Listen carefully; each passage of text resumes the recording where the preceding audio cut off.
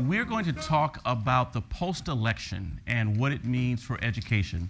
An important topic for all of us, not only because some of us work in education, is because so many of us are moms, dads, nieces, nephews, cousins, but we're all taxpayers. And we've got to make sure that we have one of the most important domestic issues in place, and that's education. And so we've put together a panel, as we have done after previous elections, of people who actually have a few ideas on this subject of education, just a few. And some of them are actually vested in this issue. And so that will be equally interesting to discuss. And so what I'm going to do is move from my right to left. We'll introduce everyone, and then we will have a discussion. We've got a lot of time here. We know that many of you come peppered with great questions, and I have a few in here as well. What I would like to say is this is going to be a great opportunity for us to do some great things for family and kids. But how it actually happens, we'll have to find out from our speakers. So first, next to me is my colleague Andy Smerick, who is now, glad to say, a resident fellow here at AEI.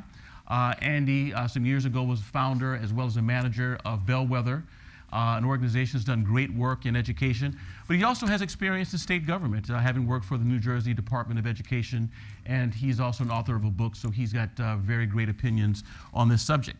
Next to him is Catherine Stevens, another AEI colleague. She's a scholar in the area of early childhood education.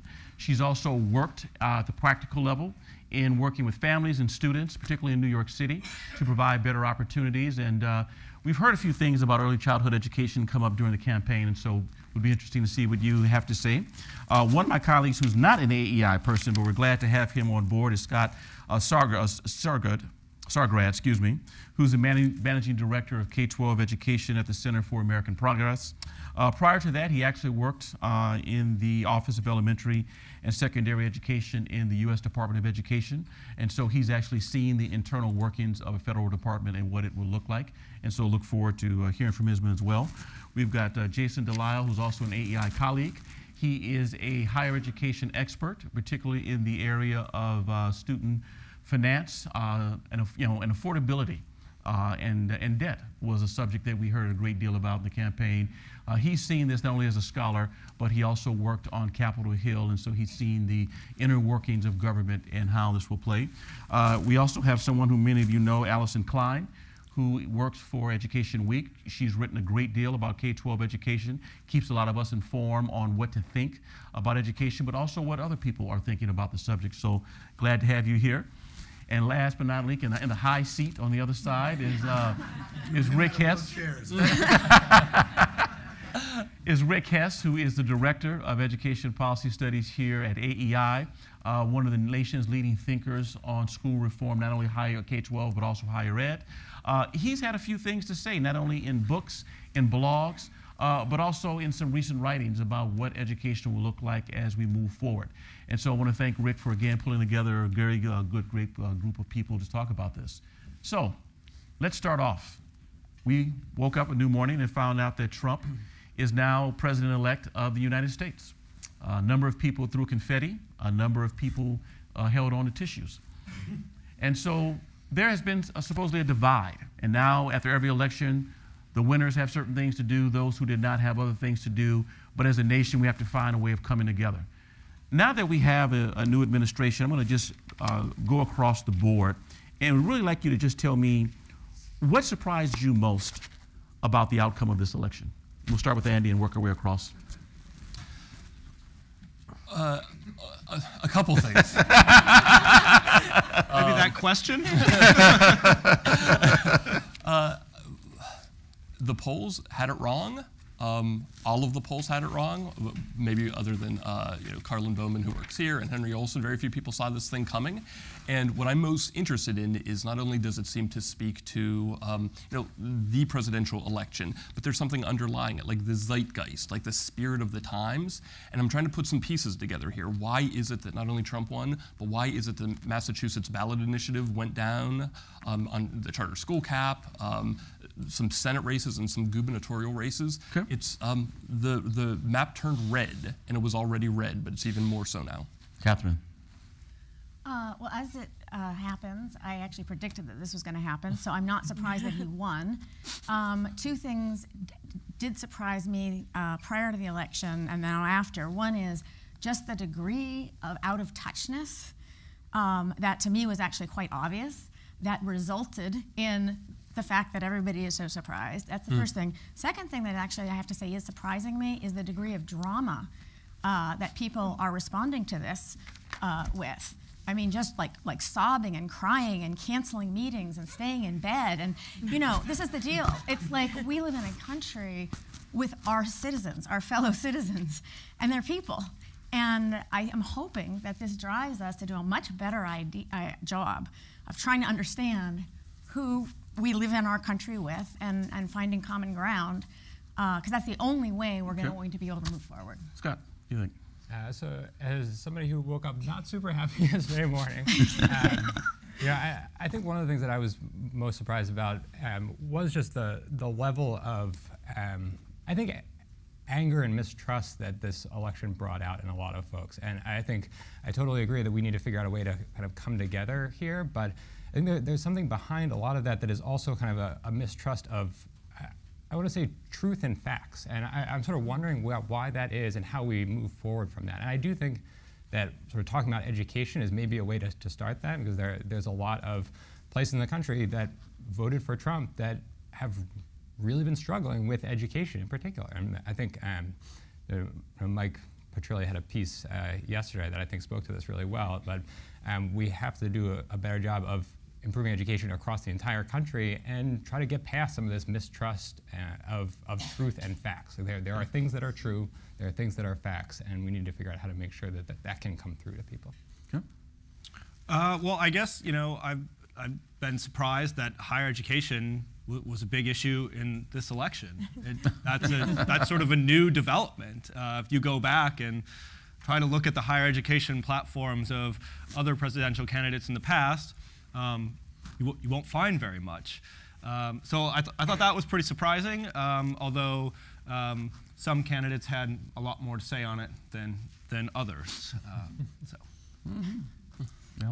So I'm in the media, so we're all very surprised. I stayed late at the office on Monday pre-writing a bunch of Clinton blog posts, Clinton wins blog post, what ESSA would look like under Clinton, you know, what the innovative assessment pilot would look like under Clinton. So that was a lot of wasted work. You know, other than the obvious, I was totally surprised because I'd expected Scott to come in here doing one of these trample dances. So that, the other thing is a surprise. This is the first time, I would not have guessed this. This is the first time since that the Republicans have had the presidency and a majority in both houses of Congress since 1928.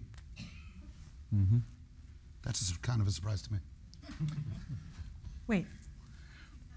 Yes. Yeah. Nope, no, it was 50-50 and Cheney broke the tie until you had the flip. It was the first time Republicans have 51 senators, 218 seats in the House, and the presidency since 1928. In one word, give me one word for you, what you think about all of this, and one word for how you think the country's feeling. Want me to start? Yep. I'm just curious. Curious, and world, how's the world, America feeling? Uber curious. One word. I'm feeling hopeful, Hopeful? and I think the country is feeling. I'll take Yeah, okay, that was good. I'm going to go with shock and shock. I think waiting and waiting. We're waiting to see what this all means still. So I'm a reporter, I have no opinions. I hope the country will read my stories. So read, baby, read. Yeah, right. Got it. It's going to be good for circulation, come on. Yeah, kind of. Me, I'm okay. Country, angst-ridden. What was that? Angst-ridden. Thanks, Jordan. With every new administration, you have to come up with an agenda. You've got a campaign agenda, and then you're elected, and it's a real agenda. People who create charter schools every day will tell you, we wrote a charter school, it was approved, and then the children arrived. Changed everything. What's the education agenda for the Trump administration? Can we throw you a lifeline? Gerard? No. That is the $70 billion question. How are the resources of the U.S. Department of Education going to be used in this administration? Based on what he has said to date, you would think that some school choice initiative will be part of it. Republicans recently in Congress have been less amenable to school choice stuff than they were, say, 10 or 20 years ago. If I had to bet, I would probably say the biggest initiative we're likely to see is some sort of pause, rewind on some of the ESSA implementation stuff, like the regulatory package. Yep. But what that looks like, I'm not sure yet. What I'm hoping is that, and I'm actually expecting, is that a Trump administration is going to recognize what many of you in this room know, which is early childhood is the foundation of educational opportunity. So if we don't get the foundation right, it's very difficult to fix that later down the line. The question is, how do we do that? And I would expect a Trump administration to be focusing very strongly on families and what families need, empowering families to choose what's best for them and their kids, and in supporting work, promoting child development and advancing parents' ability to work at the same time. Family piece, good point. I think it's a total mystery. There's no chance that, besides maybe one of us on the stage, anybody knows anything about what's going to happen. And I think the early childhood piece is interesting, although Ivanka Trump has only talked about childcare, not actually sort of early childhood education in the same way. I think in the K-12 space, it will be some time before any of this gets figured out. And the ESSA plans are going to be due soon, and I think mostly that's just going to sort of roll through. I do think there might be some rollback of the regulations, but there are some things in ESSA that states just have to do, and I think that'll probably continue. Well, Gerard, you know I'm an insider, and Trump is an outsider. So it would be really suspicious if I knew what the higher education agenda was for the Trump administration. And so I really don't know because I'm an insider.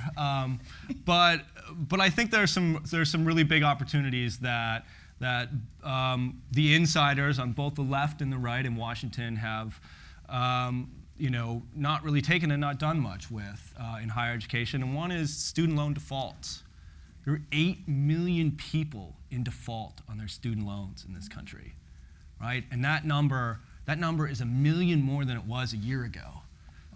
And it's only climbed under the Obama administration. And we have 5% unemployment. But student loan defaults are rising like crazy. But no real set of ready-made solutions for something like that. So I think that's a place where the Trump administration could say, hey, we need to figure something out here. We need a much better approach. We need to find a way to solve some of this problem and move these people out of default. And Trump's got extensive experience in bankruptcy. It's true. It's true. He is the king of debt, and he knows something about how to get out of it, I guess.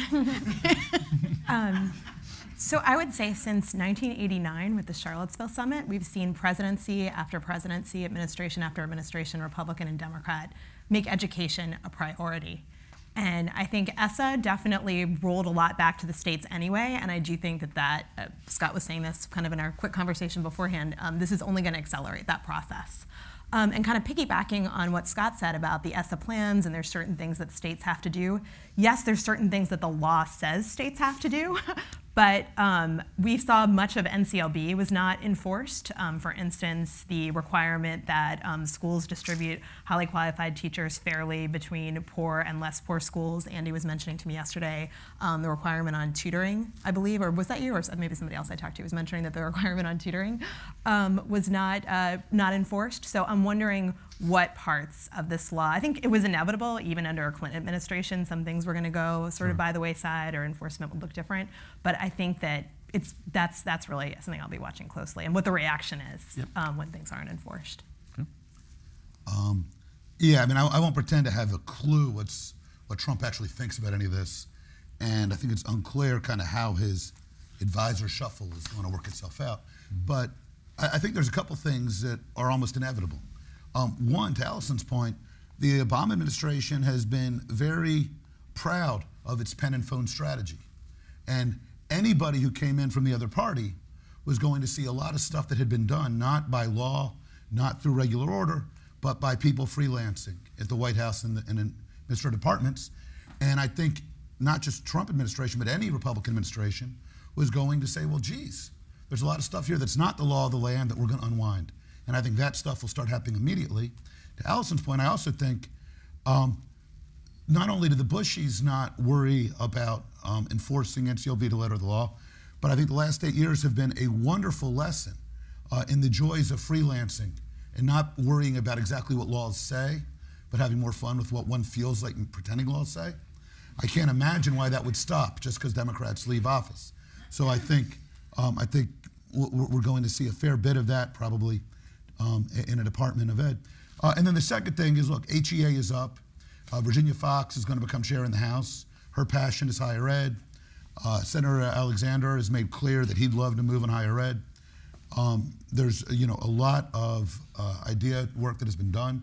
So I would think with ESSA in the rearview mirror, probably tackling early childhood through the tax code, the big, if you're going to make a big statutory play in the next couple of years, it's going to be higher ed.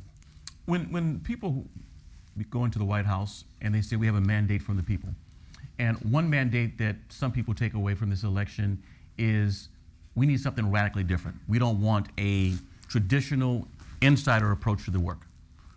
What can a Trump administration do in education that's not an insider perspective, that's just radically different than what we've seen? It's all about personnel, I think, at this point. Rick has done a really good job of writing about the difference between big R reform and small R reform. One being like, I'm a technocrat, I know what's best, I'm going to reform you. The other is like, you create the environment so other people can do things. You free things up, you decentralize. And one possible outcome of this election is that President-elect Trump picks, for example, a state superintendent or a former governor to be Secretary of Education, whose mindset is we need to do good education stuff, and that is not synonymous with Uncle Sam needs to tell us how to do good education stuff. And so if you have a Secretary of Education who thinks that things can get done in the states, and then he or she staffs the department with people who are not freelancing, who are not writing regulations thinking that we inside the Beltway know what the right answer is, there may not be a headline of Trump administration does X, Y, and Z. It's 100 different micro things that are enabled by the federal government backing up and just having this posture of saying, we want great things to happen, but this happens through the little platoons of society or through the laboratories of democracy, states and communities. Yeah, I think what's unique about early childhood is that it is still largely a market-driven, decentralized sector. So it's less about kind of trying to figure out how to dismantle that or shift it as building on it, utilizing it. So some of the best models across the country that have been quite marginalized are ones, for example, in providing scholarships to parents, targeting disadvantaged kids, providing scholarships to parents that enable them to choose what's right for their kid, as opposed to promoting, for example, that the kid is expanding pre-K for 4-year-olds. So I think there's some good models out there that have not gotten enough attention, and I'm hoping that this is going to give us an opportunity to really highlight some of those as a model for the rest of the country. So the first thing is that I guess I would be careful in talking about too much of a mandate because fewer people actually voted for President-elect Trump than voted for Secretary Clinton. So I would just say that mandate is kind of a tough word to talk about. In terms of sort of what some radical changes might be, I mean, the thing that is possible, the thing he has said on the stump, right, is get rid of the Department of Education.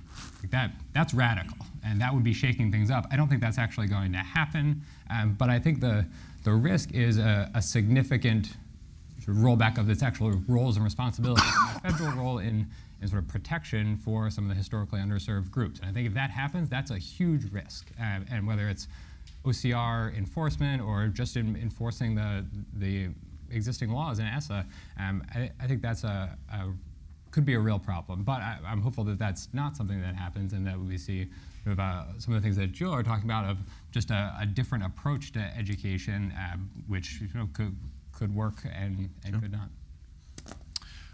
Well, I think that there is an opportunity to do something big and radical on student loans. It was a plan that actually Jeb Bush announced as part of his when he was running in the primaries. And it basically, you would scrap the entire federal student loan program and system the way it's designed now, and replace the whole thing with basically a line of credit. And for every $10,000 you draw down on your line of credit, you're signing up to pay back 1% of your income on your income taxes as a surcharge for the next 25 years. So there's no more loans, there's no more balances, there's no more interest rates. You know, all this, should the interest rate be 4%? Should people be able to refinance? All that goes away with this.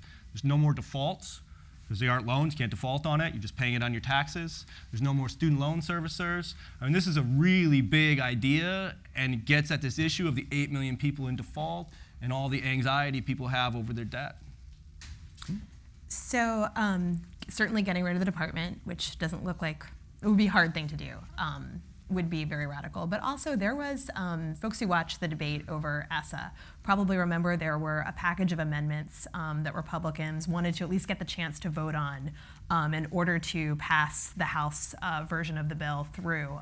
One of those was the A+ Act, which was more or less written by the folks at the Heritage Foundation with people in Congress, obviously, and it would allow states to basically opt out of a whole host of federal requirements, certainly accountability, but still receive federal money. And I wonder if we might see that, block grants, that sort of thing, revisited.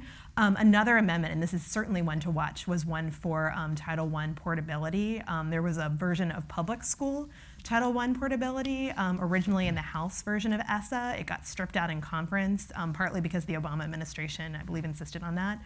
And so I would not be surprised, certainly Luke Messer, who is I believe buddies with Vice President-elect Pence, was really in favor of this portability idea. He wanted to extend it not just to public schools, but to private schools.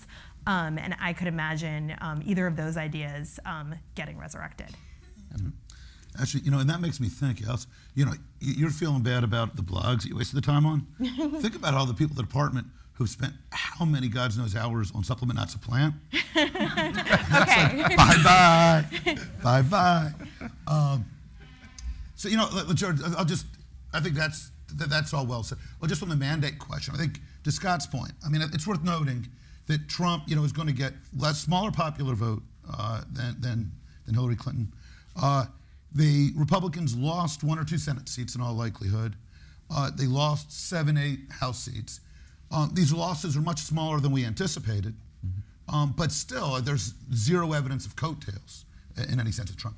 So that's worth noting. It's also worth noting, though, that especially when you look at the states, it's not so much, we're treating this Trump election, the general portrayal on CNN and the Washington Post, New York Times, is that this is a freakish occurrence. But let's remember, when President Obama was elected, there were 60 Democratic senators at the end of the 2008 election. The Democrats had a big majority in the U.S. House. They were in good shape in the states. Today, Republicans have a majority in the House, majority in the Senate, have the White House, have about 34 gubernatorial mansions, have about 60% of the nation's legislative seats in the states.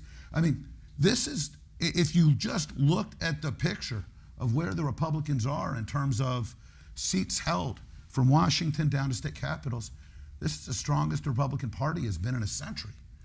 And to yet, in the postmortems and the analysis, I haven't seen a hint of that.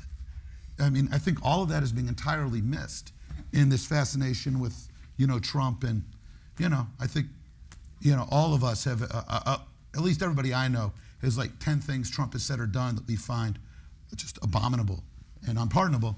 But that actually shouldn't be allowed to obscure some of these much broader political trends that are, unfolding in the country. All of you mentioned something that relates to states. And even before the election, no matter who was going to be president, states had a lot more power on paper than they did under No Child Left Behind and previous laws. So, you're a state chief. What's your ask? Ask? Well, so let me show my cards here some. I work for a State Department of Education. Hey, you're cheating because you already done this. So let's mix this up. Scott, you first. So I think it depends what kind of state chief I am. If I'm a chief who was relying on sort of some of the levers that I had through federal law to get some of my work done, I'm worried, and I want to ask the Department of Ed to help me keep doing this. Give me a little bit of backing, make sure that I can keep working on this. If I'm a state chief who either has another strategy or is very opposed to some of the work the department has done, I'm going to say, just leave me alone. But I do think that there's a split in chiefs about what they actually want from the federal department. Allison, how about you? Well, as a reporter, I would just say that my ask would be that reporters can sit in on all meetings, and, see all correspondence, and there you go. But you talk to a lot of state chiefs. What do you think their reaction is? I haven't. I'll be honest. I didn't talk to any state chiefs yesterday, and I did kind of feel out state folks for my Clinton pieces, and so. I mean, that's a whole other world, so I will let you know. What would have happened if Clinton won? Give us a couple of the highlights. Of the highlights? So read us the blogs. That read we're us. all putting. I'll go get my phone. I was actually thinking about putting up my stories just for, so I think. For history. For history, right. I think we would have seen either a Secretary of Education who was from the higher ed space, and the name I kept hearing was Freeman Hrabowski. I don't know what you were hearing, but it sounds like you were hearing the same things. You're nodding. Let's see. Obviously, there was going to be a lot of pressure on Clinton, sort of from both sides, whether to keep or ditch the supplement, not supplant regs and the accountability regs. I did talk to Randy Weingarten for an interview on Sunday, and she was basically like, I really, she's getting rid of that. That's going to be gone. And then, I spoke with some more reformy folks, and they were all freaked out about that. And I think the unions were really pushing Denise Juneau as a potential education secretary, and the reformy folks were saying that she peed all over everything Obama did. So that storyline, that union reform storyline, would have been a storyline that I've followed for a while and would have continued to get to follow, and I feel like they're all on the same side of just mourning and crying, as Catherine was saying today. So it's a new storyline, brand new. That's not a bad thing. Gerard, so in higher ed, there's a state issue here that we won't see played out. And the Clinton had a plan around free college, right? It was free college at public universities. But what wasn't covered much here is that states were going to have to chip in a lot more money to help fund this free college. And this had become a big issue for the insiders in DC. They call it a federal-state partnership. States have been disinvesting. They've been cutting funding for higher education. And so the Clinton team and the Sanders team, right, were saying, well, we're going to make them do more. We're going to have them spend a lot more money and provide free college. And the states were in, not in great fiscal shape to be massively expanding their higher education funding. In fact, I think just 2 days before the election in Virginia, Governor McAuliffe cut funding for higher education, which I thought this is amazing, right? Here you have a major Clinton ally, and the senator for that state is running for vice president saying, we need free college, when states need to do more, and the governor is cutting funding, mainly because of Medicaid, right? And so we're not going to see how that played out, and that's a whole state issue that I think is now kind of off the table because of this election. Scott, what are you thinking? No, go ahead. In terms of the state issues? Yep. So, because you're in a position in the Department of Ed to work closely with states and who had to work, of course, with school systems. What are you thinking? Right. I mean, I think in terms of the K-12 space, it is going to be what I said earlier, which is there are a lot of these states that really relied on the backing of the federal government, and they're going to be struggling here. I mean, I think in the early childhood space, it'll be interesting to see what happens in that there's been a lot of partnership between states and the federal government. I think ESSA, they sort of recognized that was really important, and that's why there was an early childhood program in ESSA. And I think one of the big questions is going to be, does that partnership continue, or is it sort of a rollback to just states and saying that states, they're more of a bully pulpit message. States should invest in early childhood education. We think it's important, but as the federal government, we're not going to chip in anything, and we're not going to create a partnership. So big P partnership versus small p. Right. Okay. What are you thinking? Well, I think that early childhood is the period that we talk about is from birth to kindergarten, which is when children start school. Children start school in kindergarten. They used to start school in first grade, but now we have kindergarten. It starts at birth or even prenatal. And I think what's happened over the last 10 years is early childhood has been defined as early childhood education, translated then into children starting school when they're 4 and now 3. And so we have a 13-grade public school system. I think the direction that we were heading was a 14 or even 15-grade public school system. And I think what this is going to enable us to do is take a step back, remember what problem we're trying to solve, and realize that we can't solve the problem we're trying to solve through the schools. So from my point of view, that's actually a positive development. There's an issue here about unions that I just want to surface as a possibility. So a lot of us have talked about the possible union, anti-union forces on the Democratic side, but think of what could happen on the Republican side now. So in the past year, unions teamed up with many Republicans, including conservatives, to get ESSA passed. I think the NEA even gave Lamar Alexander a big award for the work that he did on ESSA. Piece one. Piece two, exit polls show that Donald Trump may have won about half of union households in America and a majority of white union households. 3, he has been saying so much about infrastructure spending. There are a lot of workers in America who like that. All these things put together, you could imagine a scenario where this administration no longer as a Republican administration will have an antagonistic view, like reflexively, to labor, to union. That's one possibility, and that could then funnel into what the administration thinks about education policy. The other is the unions backed Hillary Clinton, not just in the general, but hard in the primary. They were all in.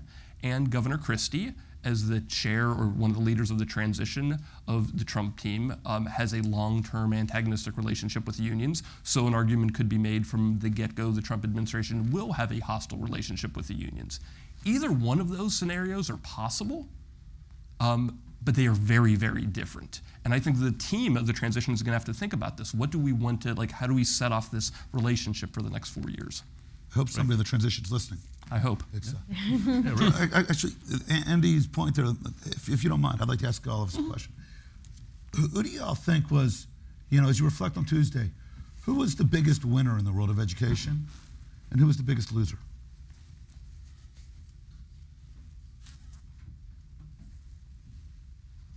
I mean, I guess the education reformers are the obvious big loser. I mean, they lost in Massachusetts on the charter cap. They lost in Georgia on the school turnaround referendum. So that, that's kind of they lost, well, I guess we wouldn't call her an education reformer, but the longest serving state chief, June Atkinson, was taken out on last Tuesday, or this Tuesday. So, they are that's definitely a bucket of folks who lost. Biggest winner, I mean, states were already winners, and now they're like super winners.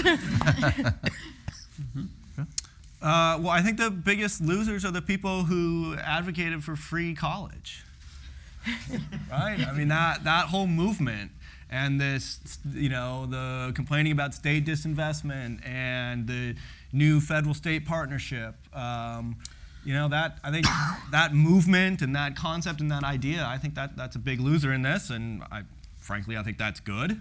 But in terms of winners, I'm not sure yet, Rick.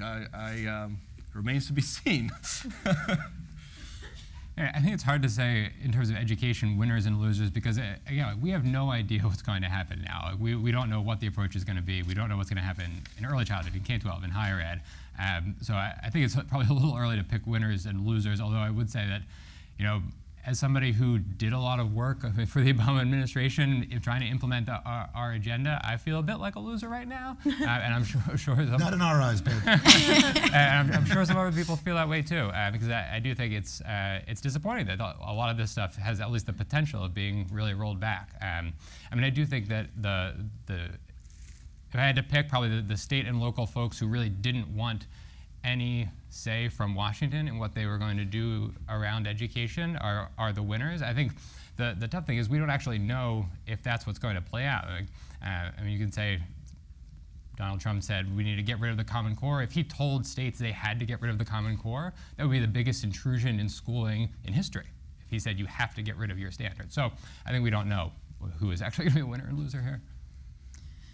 Yeah, I mean, I think in early childhood, probably the clearest loser is what I guess I think described as a vision, which I referred to before, which is along the lines of the higher ed thing, that we're going to have universal, free public education for every person from at least, we were headed from age 3 through age, whatever it was, 22. Mm-hmm. And then you can only imagine expanding in both directions. Grad school. Yeah, Grad school's next. Yeah. Given the really, I would say, failed track record of the K-12 public schools with disadvantaged kids, we've not figured out how to get K-12 schools to serve disadvantaged kids effectively. So until we've done that, I really haven't been supportive of extending its reach in both directions. I think state leaders are probably the biggest beneficiaries here. State superintendents, state boards of education, they're going to have a freer hand on implementing the new federal law.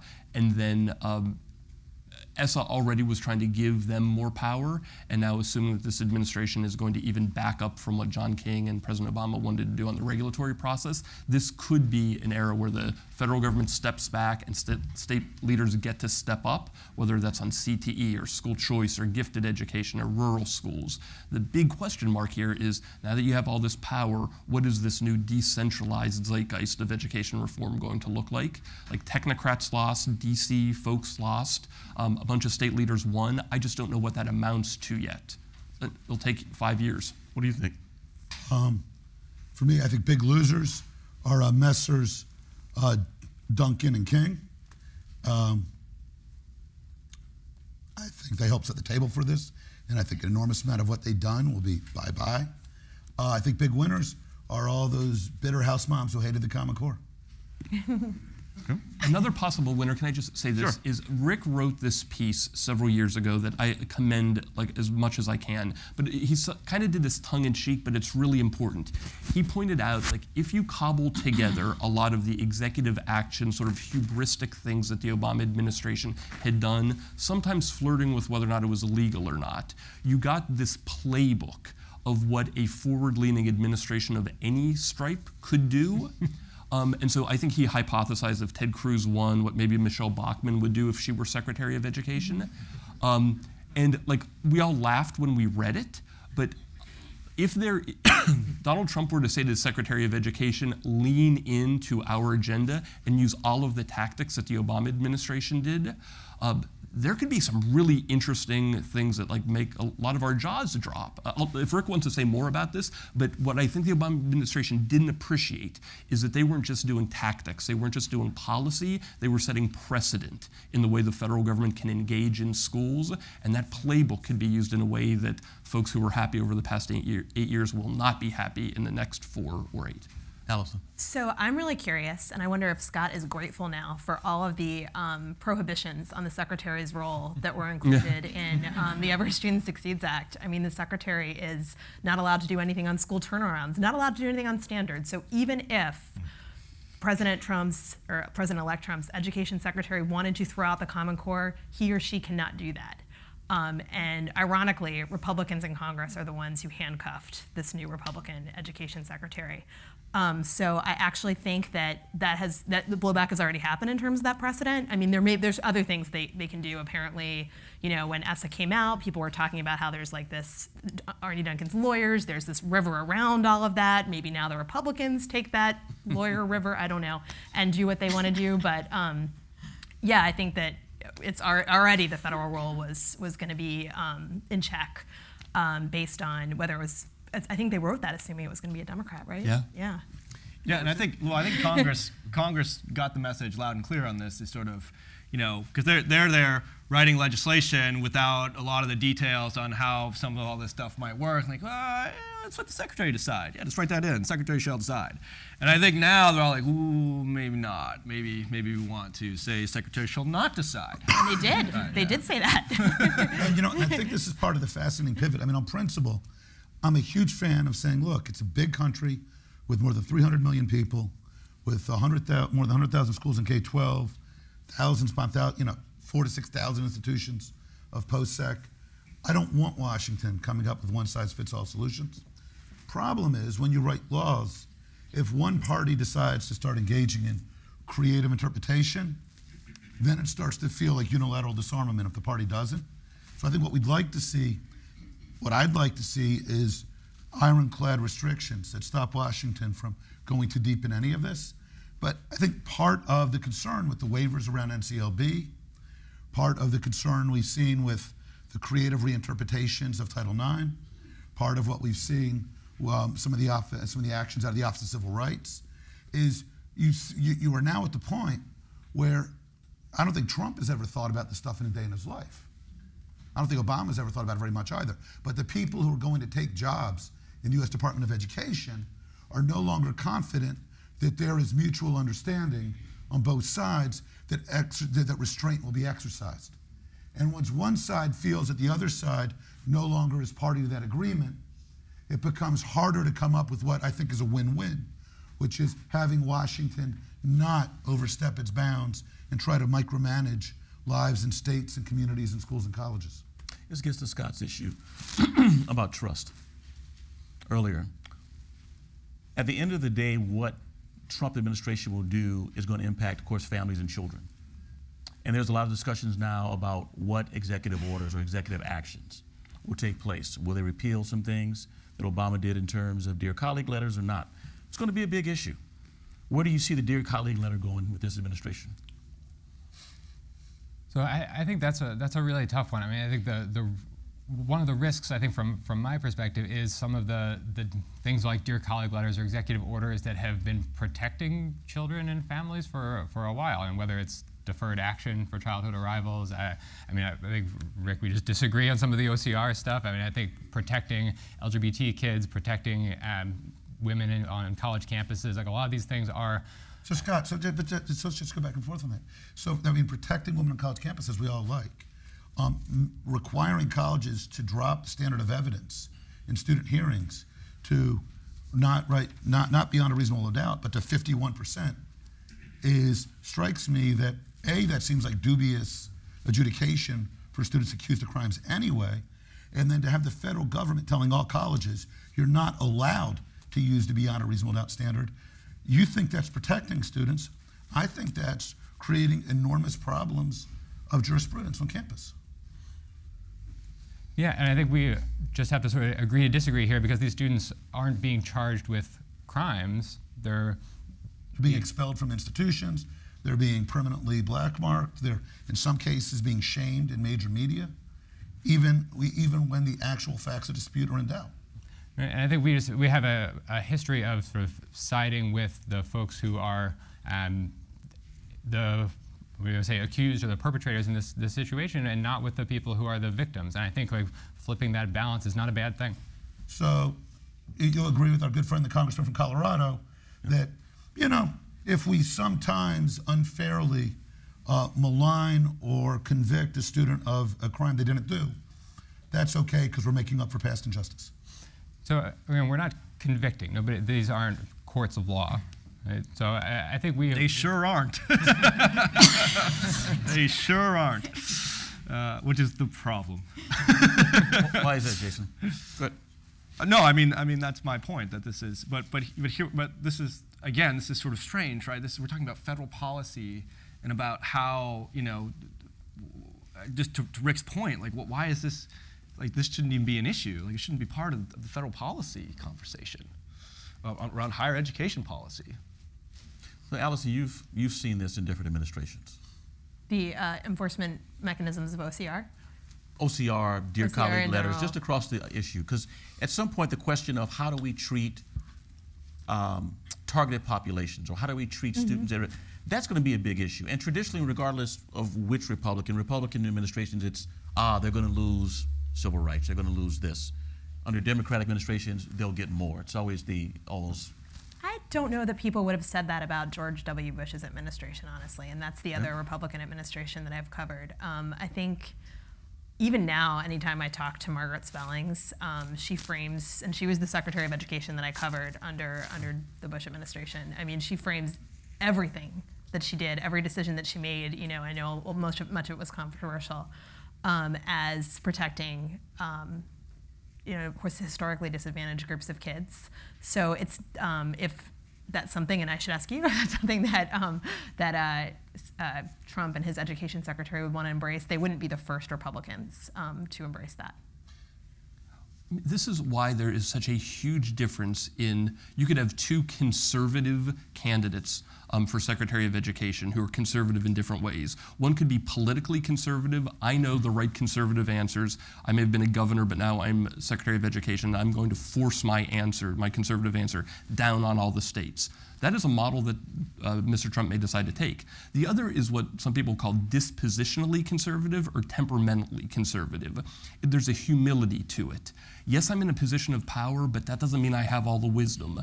Actually, lots of smart people are out there, they're practitioners, they know their communities a whole lot better. So the posture I ought to take is small, gradual, incremental, community-based developments and evolutionary change. Therefore, even if I know what I think the right answer is, as a posture, I'm going to say, let's allow states and districts and schools to try to figure this out. Both are conservative, but they're very different in their answers to some of these questions, and I'm just not sure yet, or I don't even know if President-elect Trump is sure yet which of those models he's going to take, but again, there's a big difference between them. In terms of the trust issue, I have a feeling that some people are hearing some people are up here saying as sort of statements of values and morals. But what I mean by that is I think we've gotten to a point in Washington where we use certain approaches, centralized approaches, actually, big government regulation in DC, big government programs coming out of DC, as kind of a proxy for morality, a kind of a proxy for what we care about.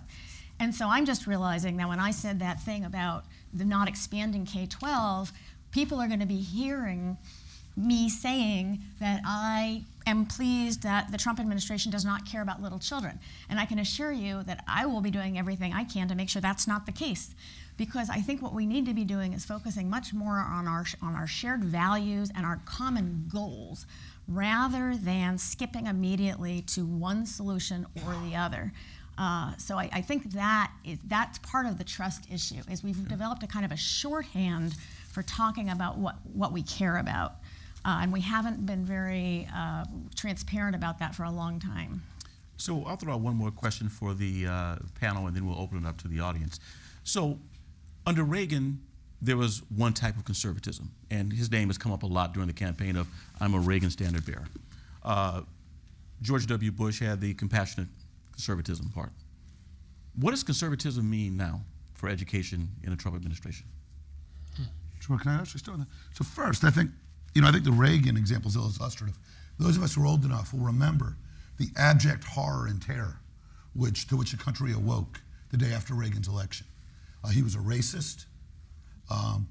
Just as Kanye West explained that George W. Bush didn't care about poor people or black people, Margaret's efforts notwithstanding. I think part of the backdrop for this is when we talk about what is a conservative, what's a conservative administration, is frankly those of us who are conservative have gotten so used to being labeled racist, classist, uncaring, imperialistic, that these words have ceased to actually have much meaning. So when the New York Times and the Washington Post and CNN think they are reprimanding the nation in the course of a campaign, a lot of people have tuned it out because these words don't actually mean anything to 30 or 40% of the country anymore. So I think that's one. So some of these exchanges, for instance, when we talk about the federal government's role in protecting populations, if you talk to folks who run religious schools, for instance, religious colleges, what feels to folks at OCR and Obama Department of Education like protecting certain students feels to the other folks like a massive violation of free exercise of religion under the First Amendment of the U.S. Constitution, that they're not even allowed to have biologically based assignment to dormitories. So I think what's conservatism in this election? I think it's a couple things. One, I think it's a sense that the federal government ought to have a more restrained role of its mission in American life. That the fact that so many people are crying or distraught over the election of somebody who's going to serve 4 years in an administrative position in 1/3 of the US federal government, overseeing bureaucrats in one part of a federal system, feels like a disproportionate response to part of the machinery of living together. That I think one kind of conservatism, which I hope Trump will embrace, is that the president will not become someone or something in which we vest all our hopes. He will become part of the machinery of government, which is one of the things that free people need to live. Is that going to be the kind of conservatism we get? I think that's an open question. Yeah. Allison. So obviously, Trump's biggest proposal on K-12 at least was this $20 billion school choice proposal. We don't know where the money's going to come from. There are some details to be worked out on that.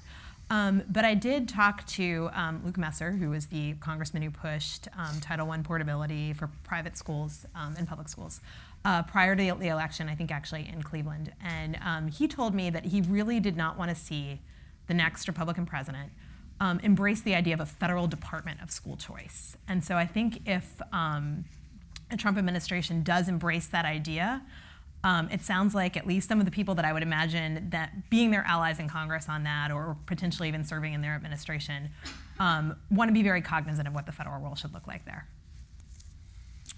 Well, I mean, I think that, you know, at least with respect to education and higher education in particular, you know, the conservatives and the Republicans, they got a lot of contradictions to sort out. And I'm hoping that this is a fresh chance to sort some of those out. So, for example, you know, if you want to have a big school choice program, but you also want to get rid of the Department of Education, it's a problem. If you know, want to get rid of student loans, but want to expand income-based repayment in the student loan program, that's a problem. If you want to let states and local school districts choose and make decisions on their own, you can't ban Common Core. You got to let them decide. And so, right? I mean, you know, so this is idea what it would mean to ban Common Core. Right. You can't. The law says you can't. Okay. So I think this is, you know, this is an opportunity to really kind of figure out what that does mean and sort some of those things out and find places where there are these sort of strange contradictions. I mean, you know, conservatives haven't invested a lot in what their higher education agenda and platform should be, and I think this is a great opportunity to really start thinking hard about that. Yeah, I do think to that point, it's sort of a mystery what conservatism means to Donald Trump. I think, like I mean, his proposals in a lot of areas, I mean, maybe not specifically education, but aren't traditionally conservative or progressive exactly. But things like infrastructure investment, that is not a conservative proposal. He's talking about massive investments, something like that. I mean, the trade deals that he's talking about, those. Get rid of free trade is not a conservative traditional position. I think, again, back to the point that we were all making at the beginning, we just don't know what any of this means. And I think, you know, as somebody who's working on the progressive side of things, I think it's trying to figure out like how we make sure that those ideas and those policy proposals sort of continue to have some traction. Because I think, again, we don't know where President-elect Trump, where his Department of Education, where the rest of his administration is actually going to fall on a lot of these things. Mm-hmm. Thoughts? I have a thought that was just provoked by this. I think one of the reasons that Trump won is because a lot of the American public are sick of ideologues. So this sort of, well, is it pure this or pure that? I mean, a lot of the American public isn't operating that way. One of my big concerns coming out of this election is that something develops along the lines of a kind of a left-wing Tea Party. That is a more intense, kind of ideologically driven thing than or at least as much as what other kinds of approaches have made people really nervous. So I think like the Sanders campaign. Yeah, I was gonna show you one that might already exist, but. So I just think that's something I am hoping very, very much that my progressive colleagues in DC, that we can try to do everything we can to make sure that doesn't happen, because that's going to be counterproductive. A left-wing Tea Party that just is morally, outraged and devastated and exercising the truth, in every way that it can, fighting. That's just not going. That's going to backfire the way similar efforts on the right have, I think, not been constructive. So I think that sort of trying to move away from ideology and trying to think more about our shared goals, what we're trying to do, and how we can get them done would be a very positive thing that could come out of this election. Okay. I generally think of conservatism, like, just based on this one question: who do you trust with power? And as I understand conservatism, as I embrace it, like, there are two options. They're binary often. Like, do you trust tradition, longstanding customs that have developed over time? Is there wisdom there? Or do you think new, modern, technologically savvy things give you the answer? Do you trust local and state governments because you believe in decentralization? Or do you think it's best to centralize things, especially in the federal government? Do you believe that incremental change, slow, evolutionary, is the best way to go about this? Or do you think that, like, grand experts with big schemes that, like, happen swiftly are the best way to do things? And most importantly of all is a civil society question.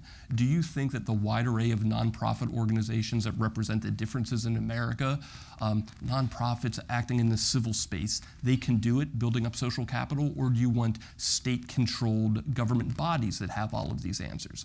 Like, the first in all four of those means that you're humble, that you're modest about all of our abilities, and you want to decentralize and you want to empower other people.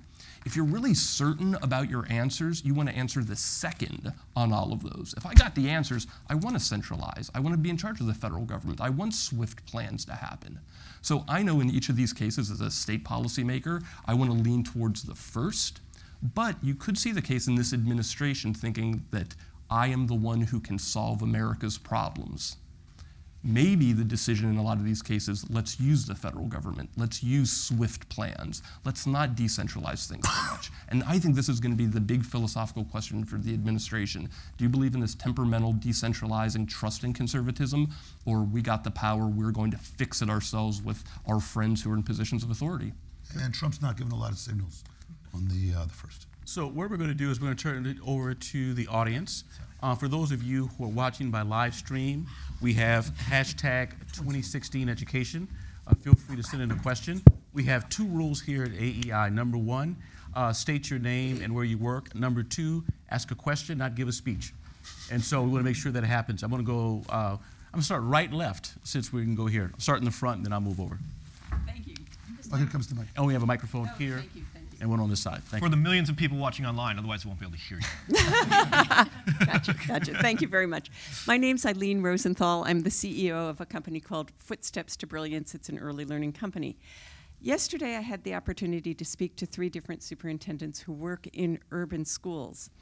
And all 3 of them separately told me that they're having a major issue in their schools after the election because so many of them are dealing with children who are undocumented. And those children are coming to school crying, not sure whether the feeling is somebody's going to storm in and take them, or alternatively, whether they'll go home and not find their parents.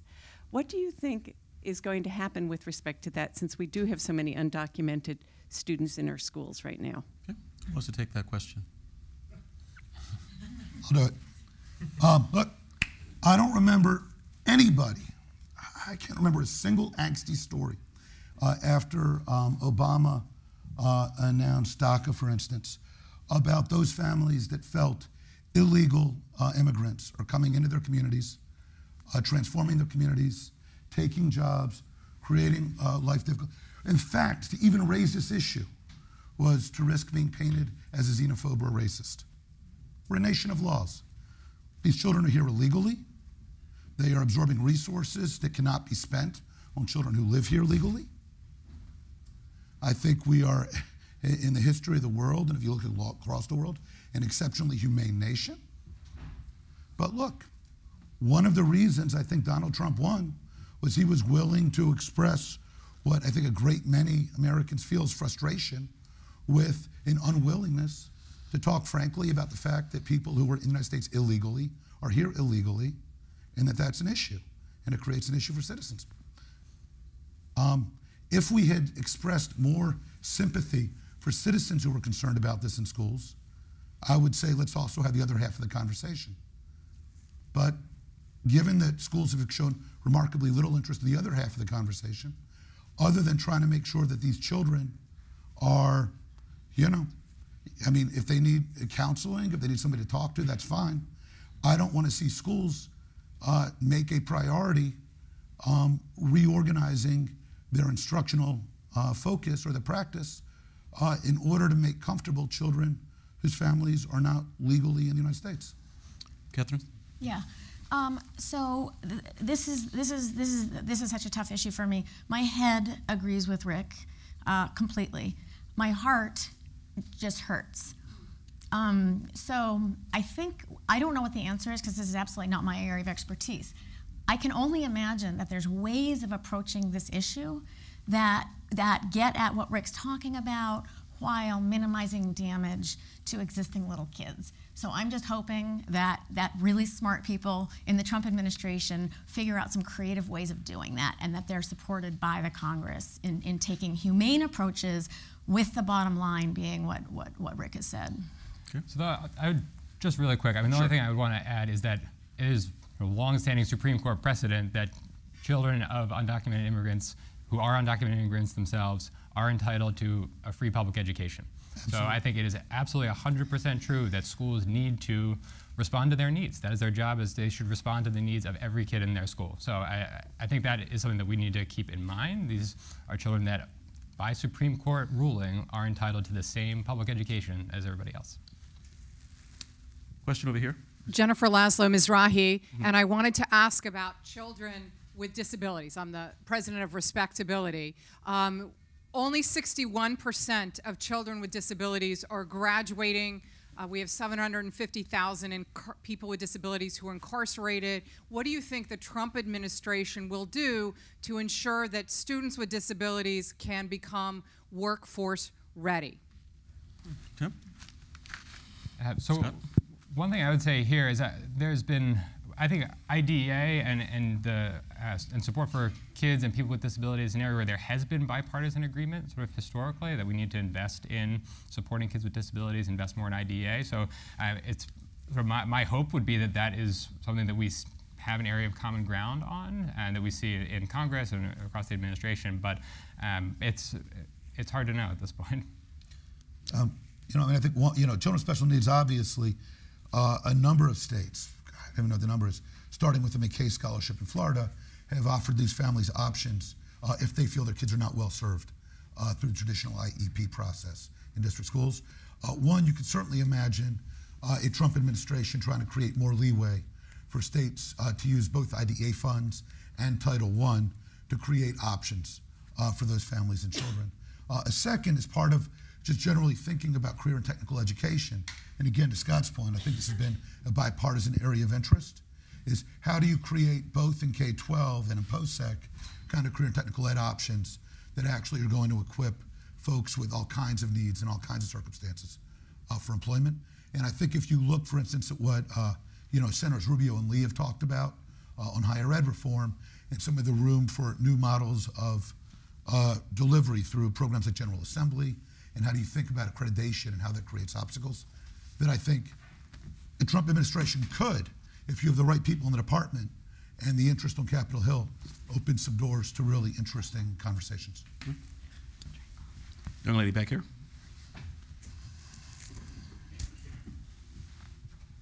Hello, my name is Shayna Cook. I'm from New America. Was interested in seeing or hearing your thoughts on whether the Trump administration would have any interest in Head Start reauthorization, and if so, what could that look like? Thank you. Catherine? Everybody's looking at one person. Shana, I don't actually know how to answer that question, and the reason I say that is, from what I understand, Head Start is sort of this sacred space in Washington that people from both parties have been reluctant to kind of address. It's a lot of money. It's $9 billion. I cannot believe that that money is being used as effectively as possible for the kids that use it the most. It's a giant, giant federal program. I have called for allowing states to experiment with that money in ways that are held to really high standards that the states are defining and subject to rigorous evaluation. That would be the direction that I would be interested, is just opening up some without losing the commitment to the most disadvantaged kids that Head Start's been upholding for 50 years. So what's the likelihood that a Trump administration zeroes out Head Start? I cannot imagine that happening. I think that's going to be, I don't think that would happen. Okay, this side of the room. Here. Yep. Microphone's coming your way. Hi, I'm Kim Heffling with Politico. I was wondering if each of you could comment a little bit more about what you anticipate will be happening in the Office for Civil Rights in the remaining days of the Obama administration on these issues such as bathroom access and these pending investigations involving campus sexual assault related issue, and also what you anticipate will happen in the Trump administration on day one. Is the office gone, or do you see more of a slow shift on these types of investigations and issues? Jump in. Well, I'm just going to throw something out there that happened at the end of the Clinton administration that might be of interest to folks. There's something called the Congressional Review Act, which basically allows Congress to do a fast-track, filibuster-proof, up or down vote on any new regulations. And this strikes me as something that many people in Washington should be familiarizing themselves with right now, is how this law works.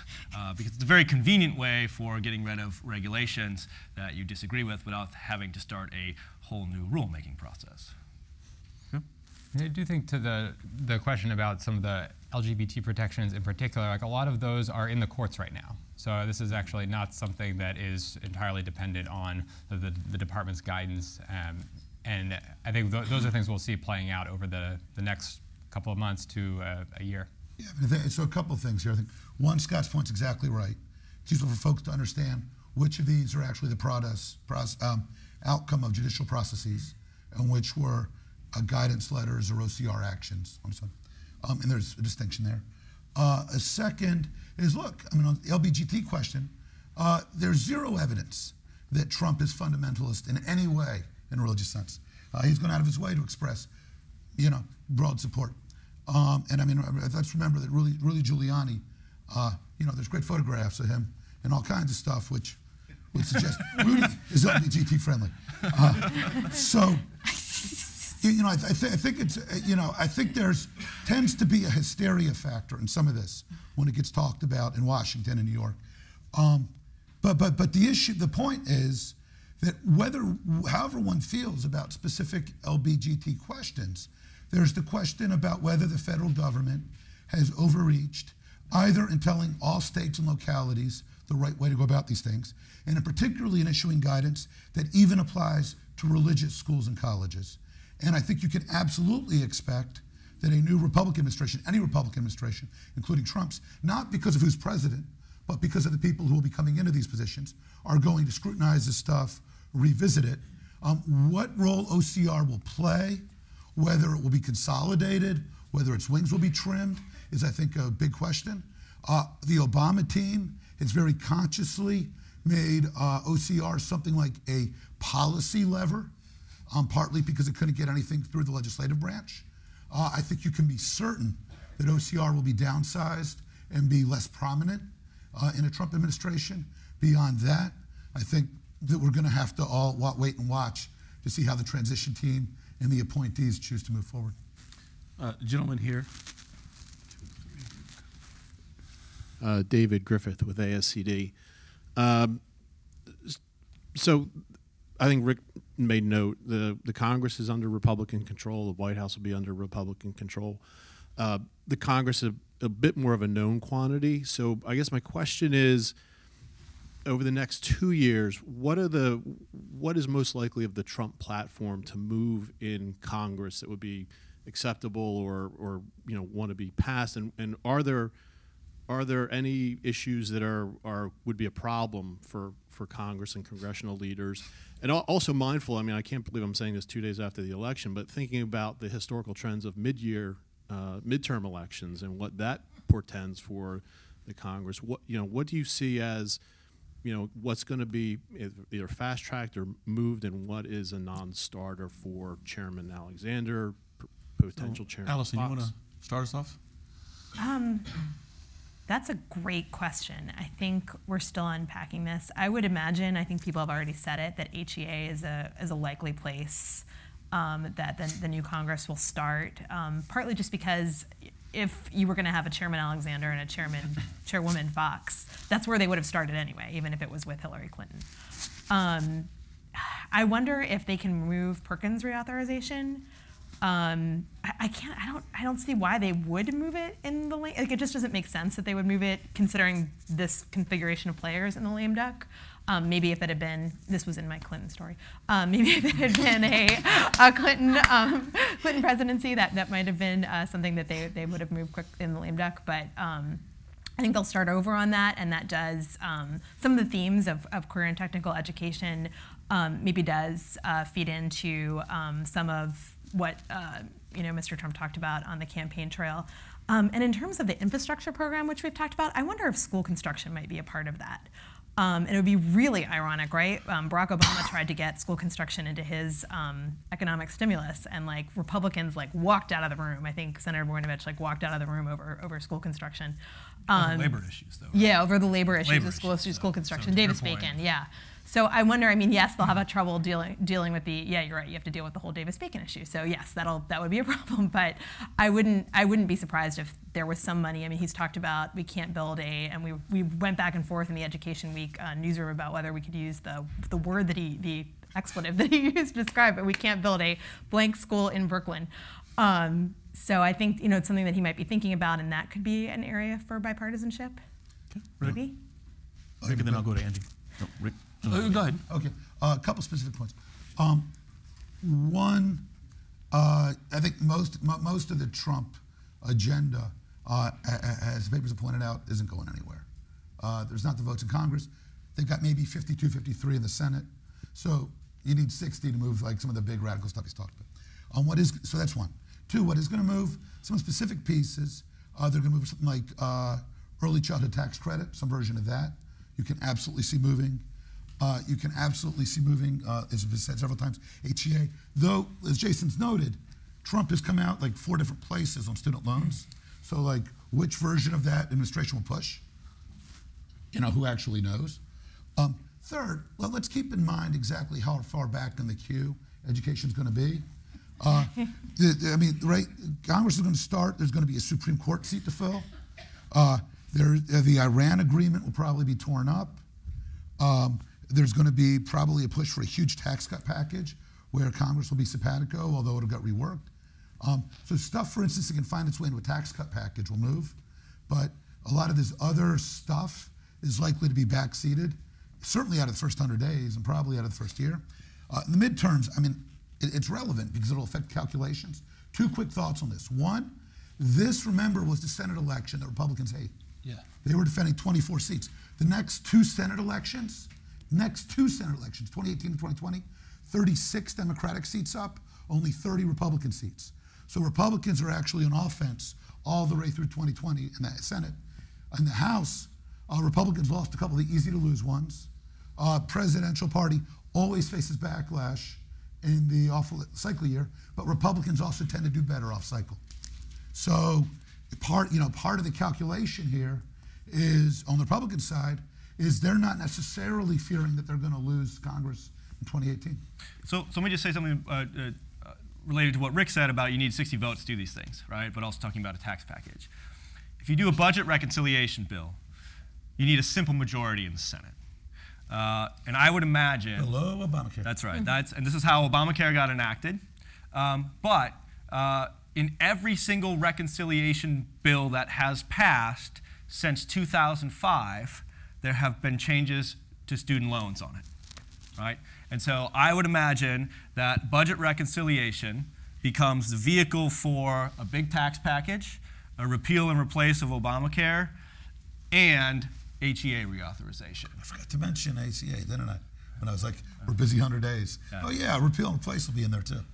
Sure. Andy? Yeah, 3 quick thoughts on this. One is, to your point, you were a little bit vague about it, but just so everyone understands, like the point that you made about, I think only in 1934 and in 2002 are the only examples of a midterm election where the president's party did not lose seats in Congress. So we have to assume, with Rick's point in mind that Republicans have an advantage this time, that the small majority that the Republicans have in the Senate and a little bit bigger in the House is going to either go away or be considerably smaller in 2 years from now. So that leads to question 2. In the next 2 years, what are you going to spend your limited political capital on and try to get done in this very short window, knowing that all your power may go away after the midterm? If you think of all of the things Rick listed, where are those education issues? How much political capital are they actually going to be willing to spend on these things given those other things? I'm skeptical. And so I don't know what the answer on this is, but I would say look for 4 different signals. Number 1 is who is the Secretary of Education that they're going to pick. That will tell you a lot about temperament and directionally, higher ed, early childhood, school choice, that's number 1. Number 2 is the big one, which is the first budget submission that this administration will give. It'll happen probably in February, maybe in March. This is where the administration will forecast what its big ask of Congress is. Maybe a lot of money for school choice, maybe for early childhood. That ask will tell us a lot. The third is, does the president just tell the Secretary of Education, I want you to do something on ESSA. I want you to do something on civil rights. Who knows? Any of that kind of stuff could happen. And the last one is State of the Union. Does he dedicate the process for putting together a State of the Union address is actually not like beautiful, it's like tactical. And so staffers in the White House and the departments are constantly fighting to get a sentence in the State of the Union, a paragraph in the State of the Union. The question is, in his first State of the Union, is there a paragraph, a sentence, a word about an education priority? So all of those things will be done by, call it mid-March, and I think we will know a whole lot more by then. But prior to that, this is conjecture territory. Andy, signal on your first signal, and I'd love to hear everybody's thoughts. Who would you like to see as Secretary of Ed, and who do you think will be Secretary of Ed? So let me do this. I've got a couple of people on this side who had their hands up, and then we'll get back to that one. Go ahead. All right. Thanks for rescuing me. Joe McTighe from CAPE, which is Religious and Independent Schools. In terms of the freelance imposition of ideology, as we heard, people can oppose it either because they think the wrong ideology is being imposed or because they believe in subsidiarity and letting those laboratories of democracy work it out. The poster child for all this has been the transgender bathroom mandate. And it's an issue that locals can work out with compassion and sensitivity and common sense, given the opportunity. But do you think the Trump administration, Justice Department, and Education Department will quickly rescind that? And if so, for what reasons? The bad ideology reason or the subsidiarity reason? Sure. I have two very quick thoughts. One is, well, 3 thoughts. One is I have absolutely no idea. This is like crystal ball stuff. The signal is who is going to be the assistant secretary for civil rights and some of these other assistant secretaries who will actually be like in the weeds of trying to figure this out. That's like a big, big signal. Something that few people I think appreciate is there's generally this narrative that a new administration comes in and wipes the slate clean of all of the stuff the previous administration did. So I was at the end of the Bush administration leading into Obama administration. 2 things that they kept that really surprised me. One was TIF, the Teacher Incentive Fund. This was like a Margaret Spellings era it ended up being teacher evaluation, but it was really performance pay. They could have zeroed that out, they could have killed that, but they actually like re-embraced it, turned it into something else, but it just shows that sometimes continuity will surprise you. I also had been working on this issue that you know of, faith-based schools, low-income kids. Early in the administration, the Obama administration could have killed that. They didn't. They held a meeting, they thought more about it. This is all to say these are anecdotes of a bigger story, which is don't assume that everything, even hot button, of previous administration gets wiped away. There are going to be individual decisions made by high-ranking officials, not always a secretary, who are going to say, you know, let's keep this for a while, or let's amend it, let's not get rid of it. Just don't think it's going to be binary, old, new. There's a lot of fluidity in between. Anyone else want to weigh in? Nope, no, it's I get a question on this side. Yes. Hi, thanks. Lisa Guernsey at New America.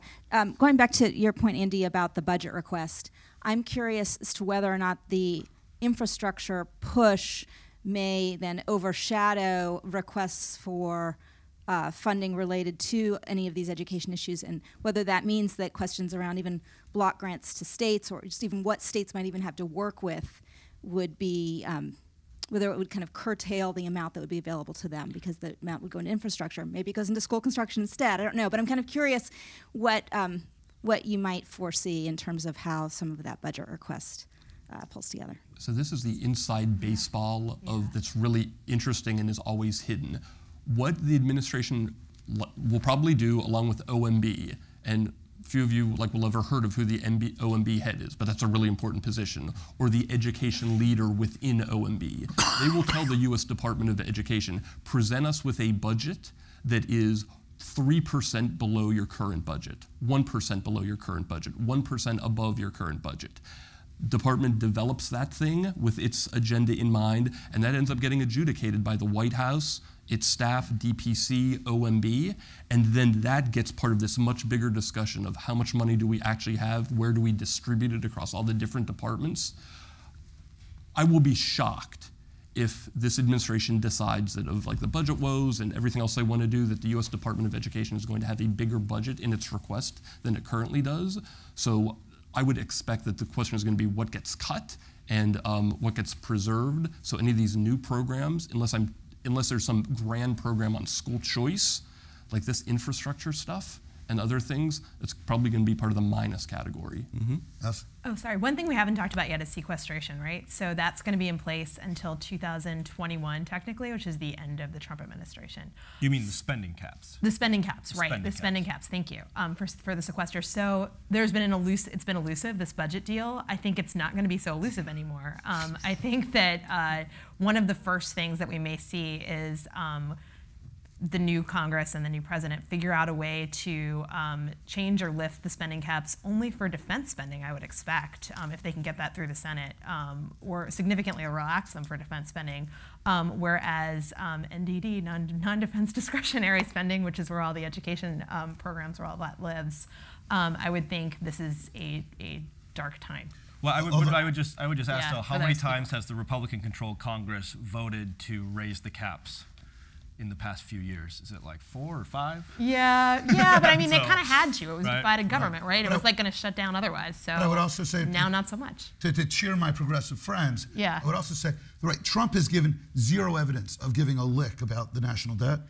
He's proposed. He actually did mention this. He did talk. He did but talk he's proposed massive tax cuts. He's proposed increasing Social Security payouts. So I think what you're going to see is you're likely to see a split on the right between deficit hawks and people who are like, screw it, let's spend more money. And depending on who wins and how the deals come together, you could actually. So I think that we've been talking. Allison, you pointed to how one of the narratives on the left under Clinton would have been in education, between the teacher unions and the reformers. Mm-hmm. I think one of the splits y'all will be seeing emerge on the right is between the people who want to spend a lot of money, spend more on entitlements, cut taxes, and the people who are worried about the national debt. And that's going to have real implications for programs. Yes.